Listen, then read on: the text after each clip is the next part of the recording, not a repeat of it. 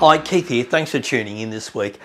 I wanted to talk about this concept of the gap and the gain.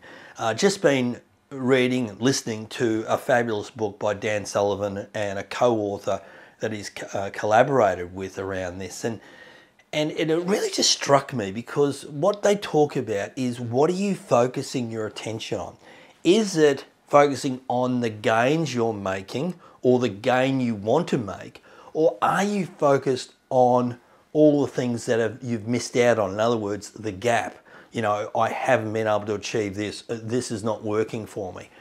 And it's a lovely way to be able to shift your mindset, to be able to focus on the gain. And by the way, everything we do every day, there is some sort of gain or momentum.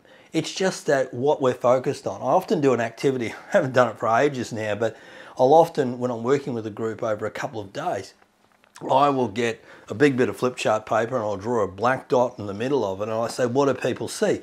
Now, 95% of people say the black dot, but in essence, that's only 1% of the whole piece of paper.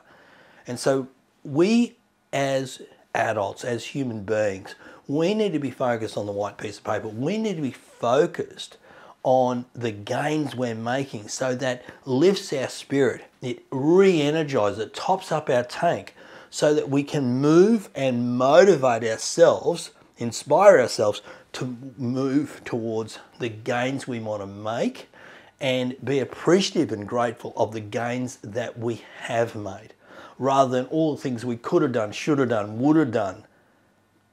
The gap. Makes sense?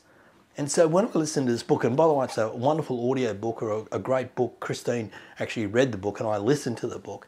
It is a great book because it's stacked in some great scientific research, and it's a lovely interview with Dan and his co-author. So the gap and the gain.